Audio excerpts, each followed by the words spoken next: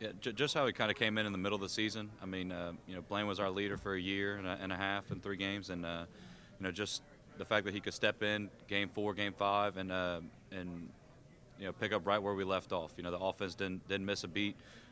We still scored, and just the fact that he could do that in the middle of the season with no notice was impressive.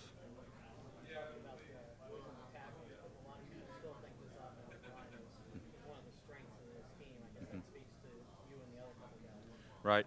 We have a good system in place. Coach Rod does a good job, and as soon as they get in, they start learning the system. And just because they haven't played in a game doesn't mean that they're not experienced in our system.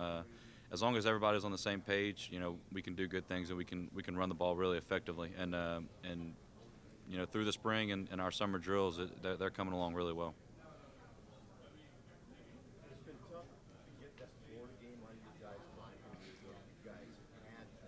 Yeah, it is tough, but again, that's what we've been focused on in the spring and the summer is those little details.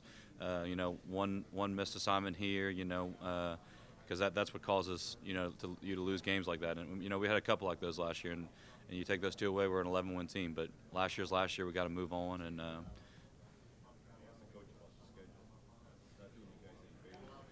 Yeah, it's tough, especially those Tuesday games. They kind of throw you off a routine, and then our limited home games because we love playing at home. We always get a good crowd, and they really get behind us.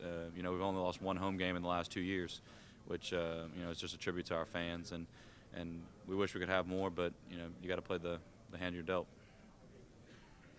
You may have already been asked, forgive me, but the poll.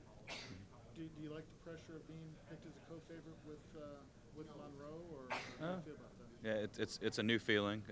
2 years ago being picked last in the country, and then now you're picked first in the conference. It just, but honestly, it really doesn't mean much except that the other teams kind of respect you a little bit. They see where you left off last year, but we've got some holes to fill, and we still got to keep working through the summer and through camp, and really come around as a team. How does he use the disrespect the past couple of years as kind of a motivator, but now you're in the opposite position. Right. So how do you feel about the idea of that as a motivation? Well, yeah, you just got to have the pressure on you, and you got to keep everybody else accountable. You can't let people feel like they've already arrived because preseason it really means nothing. And if you can get the rest of the team feeling that we haven't gotten anywhere, we haven't earned anything yet, then we can really do something special.